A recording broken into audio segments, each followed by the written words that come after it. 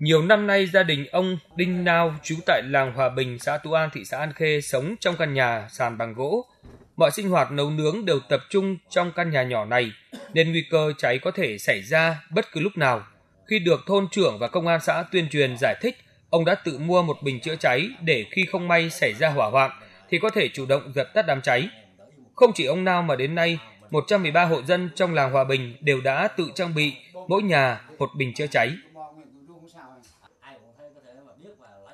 Thôn trưởng truyền mua làm chữa cháy, bảo vệ gia đình.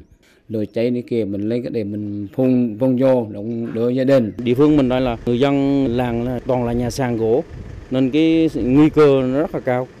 Khi vận động nói rồi chia sẻ những cái kiến thức để bà con nhận thức được rằng là cái tầm quan trọng của cái việc phòng cháy chữa cháy nên bà con coi như hưởng ứng. Tú An là một trong những xã có nhiều khó khăn trên địa bàn thị xã An Khê với đa phần người dân sản xuất nông nghiệp. Thực hiện đợt cao điểm vận động người dân thực hiện công tác phòng cháy chữa cháy và cứu nạn cứu hộ, Công an xã đã tích cực phối hợp với hệ thống chính trị ở 6 thôn làng, triển khai nhiều biện pháp tuyên truyền vận động phù hợp để mỗi hộ gia đình trang bị tối thiểu một bình chữa cháy. Nhờ vậy, Tú An là một trong 2 xã phường đầu tiên hoàn thành chỉ tiêu 100% hộ gia đình có tối thiểu một bình chữa cháy. Ngoài 1.170 hộ tự trang bị, Công an xã Tú An còn vận động các doanh nghiệp mạnh thường quân tặng 52 bình chữa cháy cho các hộ nghèo có hoàn cảnh đặc biệt khó khăn. Nhờ cái dùng lùm cha, lùm công an, lùm cha. Vợ chồng Minh Gia khó khăn được xã tặng bình chữa cháy, vợ chồng cảm thấy vui lắm. Được công an xã hướng dẫn, mình cũng biết cách dùng bình chữa cháy khi không may có cháy xảy ra. Không chỉ ở xã Tú An, phong trào Nhà tôi có bình chữa cháy đã và đang lan tỏa khắp các xã phường trên địa bàn thị xã An Khê. Chuyện mỗi nhà tự trang bị một bình chữa cháy đang trở thành phong trào bà con nhân dân cùng nhau thực hiện. Qua cái lớp tuyên truyền tập huấn của công an thì trong 3 phút giờ vàng thì khi phát hiện cháy nổ thì chúng tôi đã cái bình chữa cháy để vô để dập tắt, là lúc đó kịp thời nhất. Thì cái bình đây là theo giá trị của nó 200.000, nhưng bà con chúng tôi còn kinh tế khổ. Nhưng mà thực chất ra thì 200.000 nó cũng không có ai đâu không ngờ hơn mình chữa mà. Qua thống kê, hiện có hơn 60% số hộ dân, tương đương với hơn 10.000 hộ dân trên địa bàn thị xã An Khê đã tự trang bị tối thiểu mỗi gia đình một bình chữa cháy.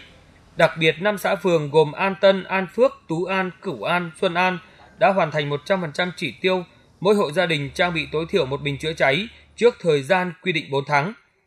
Bên cạnh nhận được sự đồng tình, ủng hộ của cán bộ nhân dân về chủ động thực hiện các biện pháp phòng cháy chữa cháy ngay tại hộ gia đình, Công an thị xã An Khê còn tích cực vận động các doanh nghiệp, nhà hảo tâm hỗ trợ mua tặng hơn 300 bình chữa cháy cho các hộ có hoàn cảnh đặc biệt khó khăn.